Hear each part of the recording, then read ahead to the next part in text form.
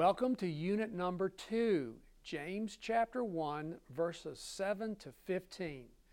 Students, this week we're going to review prepositions.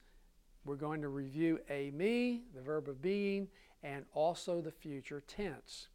Now you might ask, well, why are we working on these three items?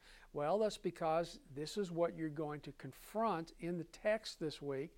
And so I've designed the workbook to review those grammar items that you're going to confront as you're working through your translations. Now the slides are provided for you to review Mounce's grammar, or you feel free to use the grammar that you learned Greek with in your intro course and your intermediate.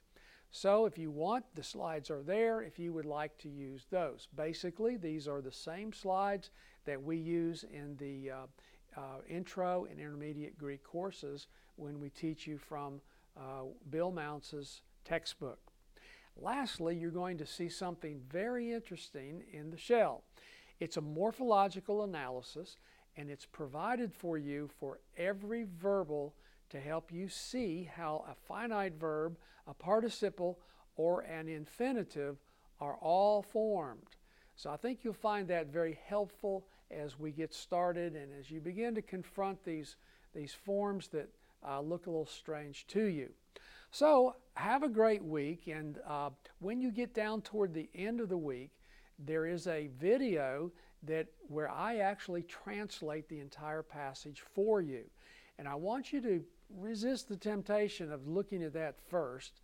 You're better off if you wrestle with the text first, and then when you get stuck, go ahead and watch the video, and I'll walk you through every verse in the book of James on those videos throughout this semester. So have a great week and enjoy reviewing the prepositions, a me, and the future tense.